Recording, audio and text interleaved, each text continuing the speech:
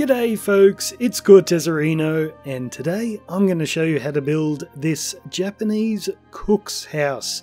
And you might have already seen this in my castle base time-lapse.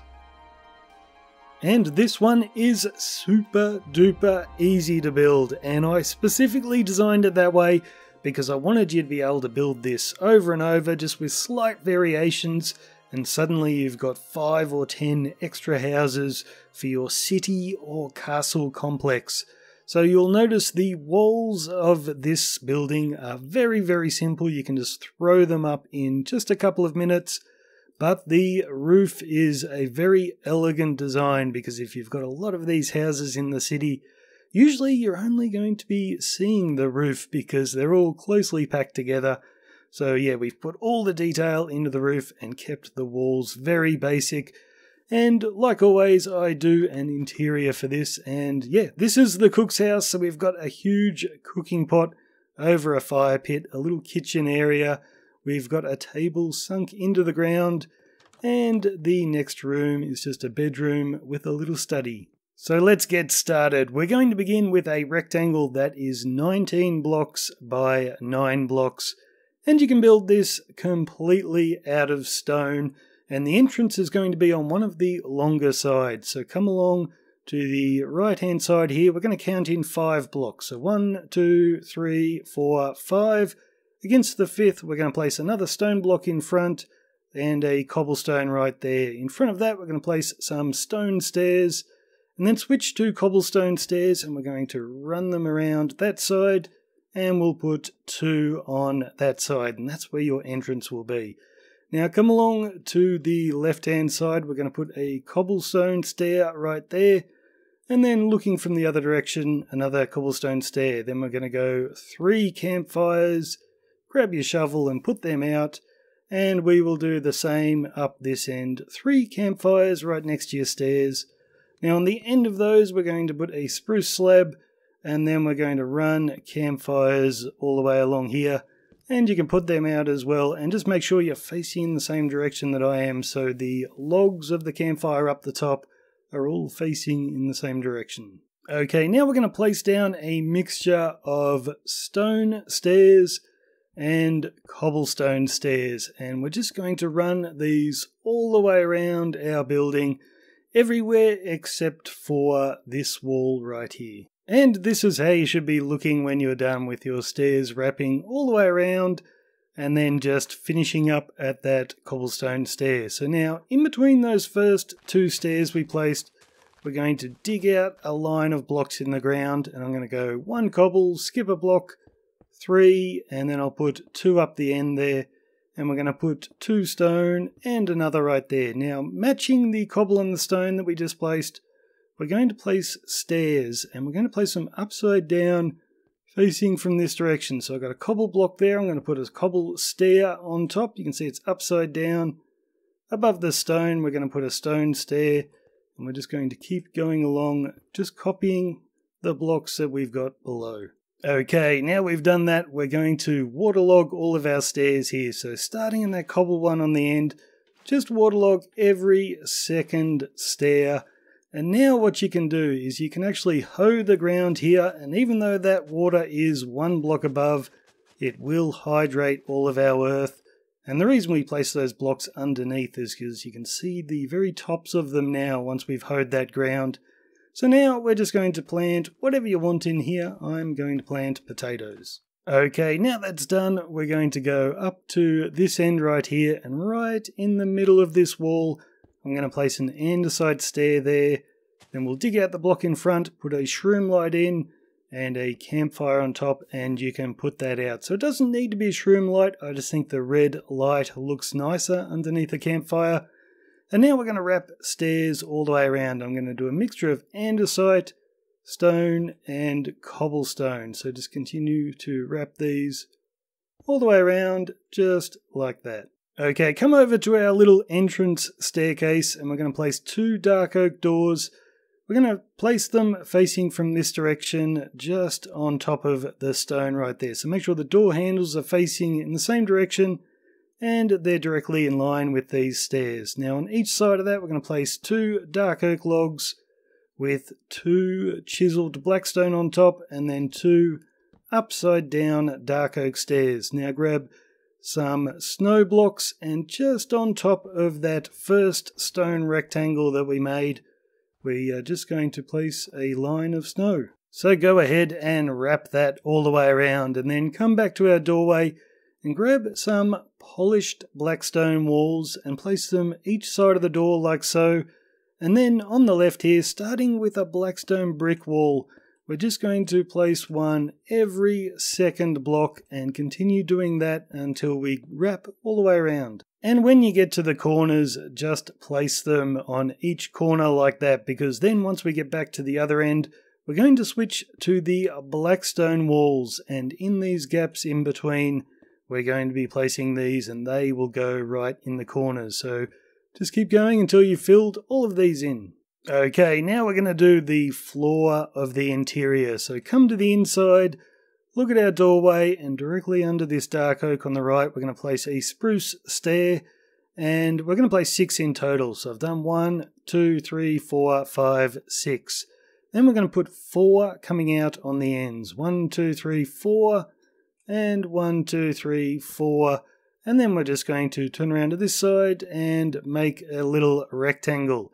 Now grab some daylight detectors, and on the side where the door is, we're going to place 2 there, and then 2 right there, and then back to your spruce stairs. Look in this direction, we're going to place 1 in the middle, and 1 in the same spot on the opposite side. Then we're going to go spruce slabs, and cover up all our grass, and then spruce trapdoors. We're going to go 1, 2, 3, 4, and that's our low Japanese table with cushions on either side.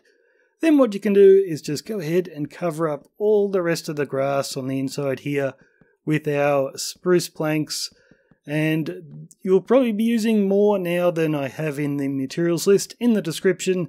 That's because we're going to be knocking out some of these in a moment and putting in hidden lighting. Okay, we're going to start putting up our walls, and we'll do the wall at the front first. So grab some snow, and we're going to build up 1, 2, 3, 4 snow blocks. And I just want you to run this all the way along. Okay, so that's how you should be looking now. I want you to come along to the left-hand side, and we're going to skip 2 blocks, and then at the 3rd block, we're going to knock out 6 right there, and just fill in that entire gap with spruce fences, and then on each side, we're going to place warped trapdoors against our fences.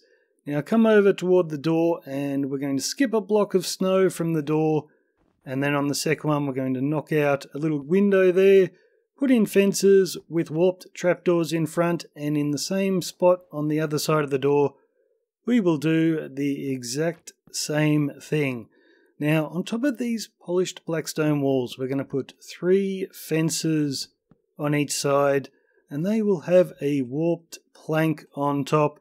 Now just above our door I'm going to put 2 right way up spruce stairs with spruce slabs on each side, and just underneath the slabs, spruce trapdoors. Okay, now we're going to do the 2 shorter walls, and these are exactly the same on both sides. So I'll show you one and you can copy it to the other. So the first thing we are going to do is build up this wall 4 blocks tall, just like we did at the front. Then what you can do is right in the middle, we'll knock out those 2 blocks, and then 2 on each side, and we'll fill these up with spruce fences, and then grab your warped trapdoors, and we'll place 2 against the fences on each side. Now above we're going to go 1, 2, 3 spruce slabs. On the ends we're going to put 2 spruce trapdoors.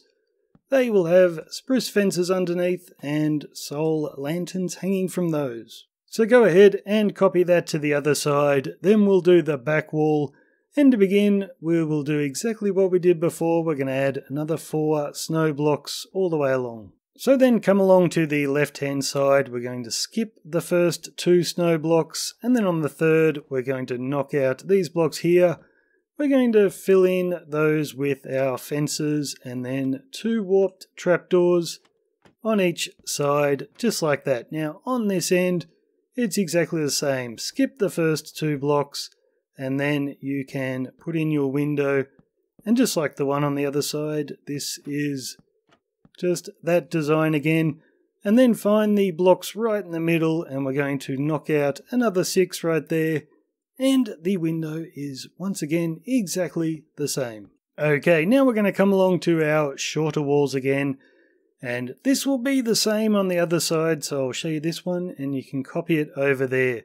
Find the block in the middle, we'll put a snow block on top, and then another 2 each side of that, and then another one right up the top. Then grab some smooth quartz blocks and we'll place 1 right there and 1 right there. Now grab bone blocks. We'll place 1 in that corner, same on the other side, and 1 against that snow block right up the top. Then the black stone buttons, we'll put 1 on each end right there. Now grab some stone, and up the top here we're going to place 1 stone block there and another one toward the front, same on that side, and then right up the top we'll place a stone block with a warped plank in front.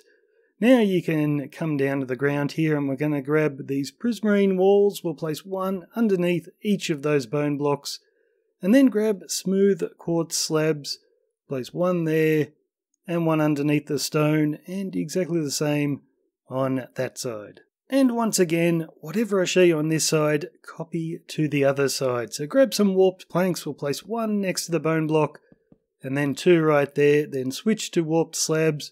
We'll place 1 against the bottom half of that, and then 1 right there. And we'll do the exact same thing on this side. So put our warped planks in, switch to slabs, and put those 2 in. And then we're going to come up on the diagonal. So we're going to go 1, 2, 3, 4 slabs, just like that. And the same right here.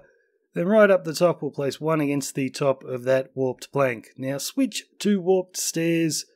Come up here, we're going to go 1 on top of that quartz block with 1 out toward the front, and the same just above that. So same here, 1 on top of the quartz, 1 toward the front, then 2 more up there.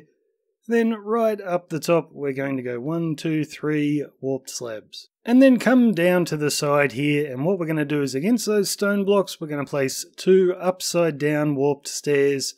Then just down the diagonal from those, we are going to place 2 warped trapdoors. And when you're placing all this warped wood, feel free to mix in some dark prismarine blocks every now and then, because they just add a little bit of extra detail.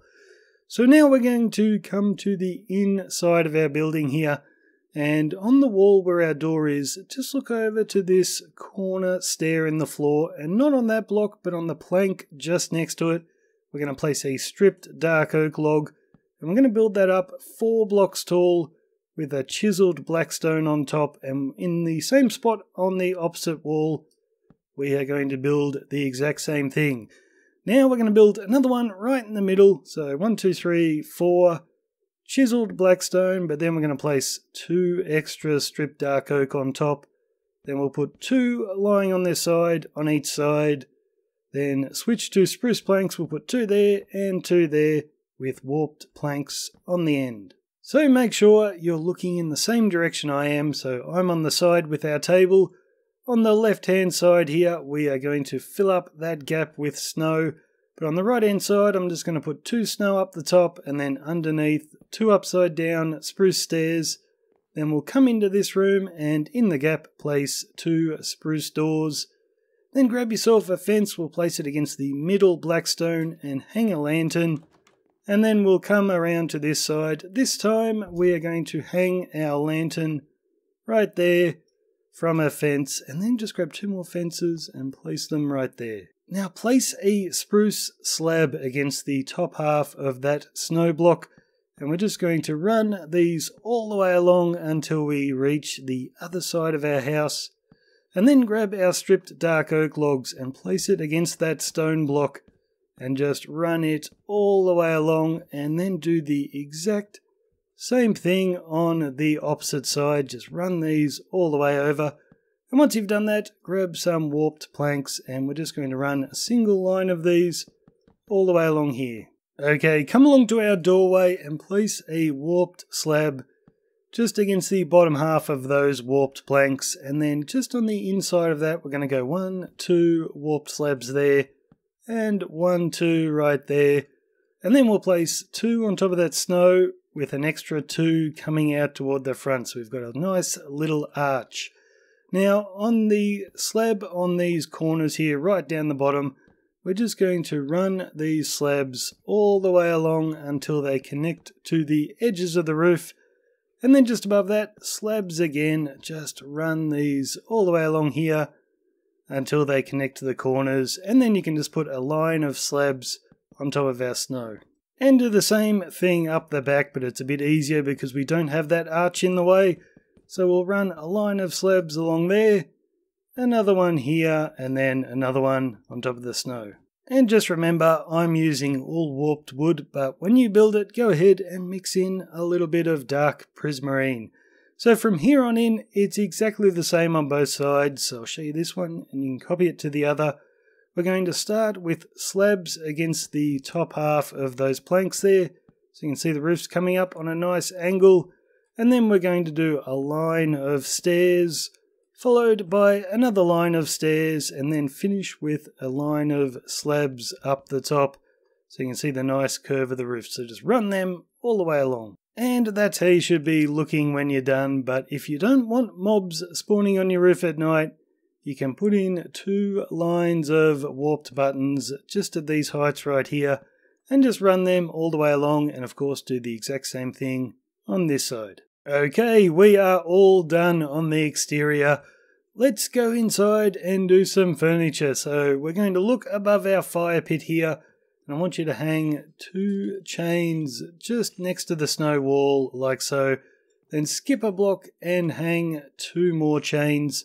On the end of the chains, we are going to put some spruce fences and then connect all of these with spruce fence gates, just like so. Now hold shift and place a spruce fence against one of those fence gates so it's just floating in the air in the middle. From that, we will hang a chain, and then you can put a cauldron just underneath that. Now for a bit of extra decoration, we'll put a chest right there. In the opposite corner, we are going to put a barrel, and then I'll put a smoker next to that and a furnace. And then look over to this window over here, and just underneath the middle of that window, I'm going to put a spruce fence there, skip a block, place another one, and then we'll put 3 spruce trapdoors on top. Now you can go ahead and put in some hidden lighting. So you can see these trapdoors I've got scattered around. So all I've done is buried a sea lantern in the ground just underneath the trapdoors. So one over there next to the chest, another there, one next to our table, and one just in front of that door. So you can go ahead and put those in. Okay, now we will head into the next room, and we're going to look at this wall over here. I'm going to put 2 single chests there. Then grab stripped dark oak wood, the one with bark going all the way around. I'm just going to put 2 lying on their sides. Then we'll put down 2 red beds and 2 dark oak slabs against the ends. And then you can see I've got my 3 trapdoors with hidden lighting there. Just go ahead and put those in. Okay, now we're going to look over to this corner here. So if you're walking through the door, it is directly ahead. We'll put an upside down dark oak stair there. And another one there with a dark oak slab in the middle, and a dark oak slab down in front, and then looking from this direction, a dark oak door, and then on each side of our slab we'll put 2 dark oak signs. Now you can grab a flower pot, and we will place it in the corner with a cornflower inside, and then an oak pressure plate right there. And that is it, guys. That is your cook's house 100% complete. So this was a super duper simple house to build, guys. And just remember, if you're wanting to build an entire city, you can build this over and over. Just on the second one, don't put in the garden. On the third one, change the entrance a little bit. On the fourth one, make the house a little bit shorter. This one's pretty long. And you can do the same design over and over and just get so much value for your money building slightly similar houses so they all look good in a city together. But yeah, just with those tiny little differences. So once again, guys, thanks for watching. I'm Cortezerino, and I will see you later.